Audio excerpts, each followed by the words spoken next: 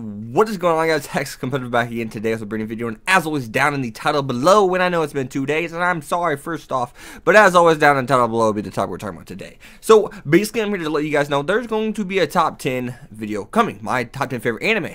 Now, before we get into anything else, I want to let you guys know, because a lot of you guys are like, well, will you do a top 10 for this? Will you guys do a will you do a top 10 for this Hex or that? Well, the thing is, this top 10 is actually because of William Lawler. He was a Patreon. If you guys want to check out my Patreon, there should be an annotation here, or maybe it's going to be roaming around. If you want me to do video requests, you have to be a Patreon, and you can go check out the rewards there. I'm not going to go into that, but that's why William Lawler is getting the top 10 in which he requested.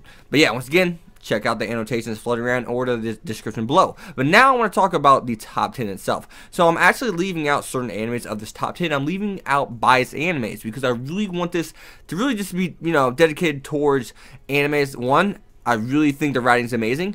Two, I really believe I'm not putting them there because of certain value to them. Like Bleach, Fairy Tail won't be there. Yes, a lot of you guys are like, no, Hex, put the Fairy Tail in. Well, not in this video. Maybe if you do it down the line. But at the same time, so Bleach, Fairy Tail, and Naruto won't be in there. High School DxD won't even be in there. I know a lot of you guys are like, no shit, you gotta do the top 10 best girls High School DxD, not that Hex. Come on now, man. But hey, like I said, you can check out the Patreon if you want that. So yeah, but I'm not putting those animes in there simply because it's just, I can't, because it's not me truly speaking from a reviewing, standard point. It's me being biased and sentimental value, because there's so much sentimental value in like a show like Naruto, which I mean it got my anime career rolling. I think I did leave Sword Art Online in there. I believe I did. But at the same time, I don't have shows in there like Bleach because I mean there's a lot of sentimental value to that too.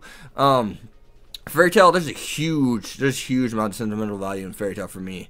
Huge. It's probably the most out of all of them. And DxD, it's really another anime that got me. It's kind of a gateway anime. It's really one that kind of like flushed me into a whole new genre of anime outside of like just the action, the Sword Art Online, and the Naruto and Bleach is like, the comedy aspect too, and it even got me into the harem and somewhat of romance in a sense kind of genre, But yeah, we all know High School DxD is unique, for God's sake. But but yeah, I'm just gonna be leaving those out there. I just want to make this announcement that it is coming.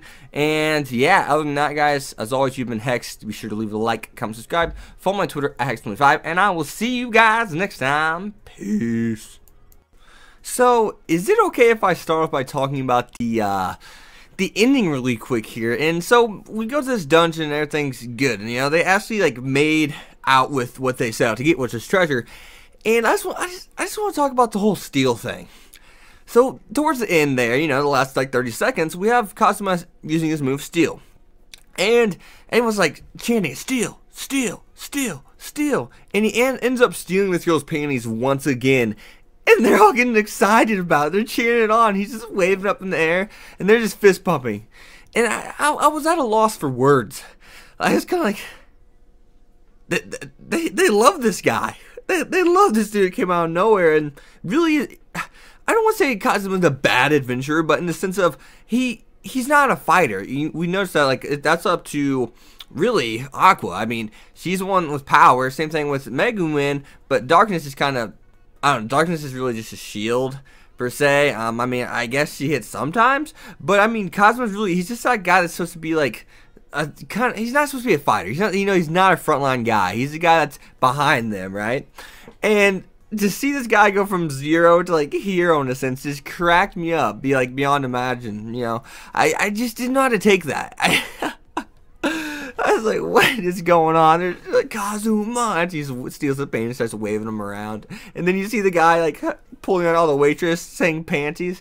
I'm like, gee, dude, that shit was hilarious.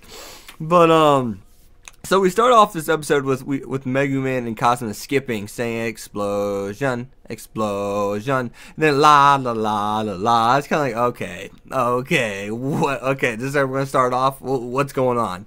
And he, it doesn't matter what the day was, whether it's snowing, tornadoes out, and he like states that, and then he kind of comes back to his realization, like, what the hell am I doing? What am I doing? I'm skipping every day, singing a song about explosions that only has the lyrics of explosion, explosion, la la la, and I'm getting nowhere.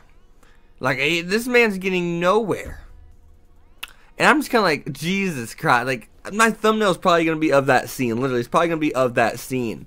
But, so, the adventurer lady actually ends up holding a little quest for him so they can go on that no one, gotten to see yet, so they can pay their debt. And they're going to a dungeon.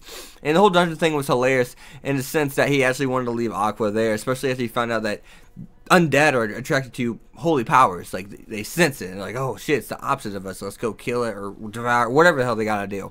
And he's gonna leave her there, and whenever he lurked away, that was hilarious. But I want to hop onto Keely, the fucking quote-unquote dark mage, and he's not even bad at all, but he actually, turned himself into a lich, and he's been keeping harboring this dead girl's body that he is married to. Just says her clavicle is beautiful. Like, okay, whoa, what's wrong with this guy? He seemed cool, but, like, what the hell? I mean, Cosme said he's a pretty cool guy, but this guy's weird. Just letting her lay there, staring at her, rubbing on her clavicles and shit. What the hell? Oh, yes, her clavicles are amazing. But he ends up getting purified. And did anyone catch, like, what Aqua said? You'll see a woman with, like, rather large breasts, and she's, like, basically saying, hey, they're not real, they're fake. But I want to close this video off with the whole Aqua can see in dark, and Cosmo's kind of like, so every time you heard me wrestling in the stables, she's like, every time I heard you doing that, I just turned away and faced the other way and tried to go back to sleep. And he's just kind of like, he has that like dumbfounded look on his face. He's like, thank you, Aqua, thank you. And I'm not sure what he was implying. I have an idea he was implying something, and I don't know if you guys caught that. I'm not sure. Don't quote me, and maybe I'm just, my head's in the gutter. Maybe I'm an Issa Hyoto pervert. But I think he was implying something like with a motion like this, but except you're not running.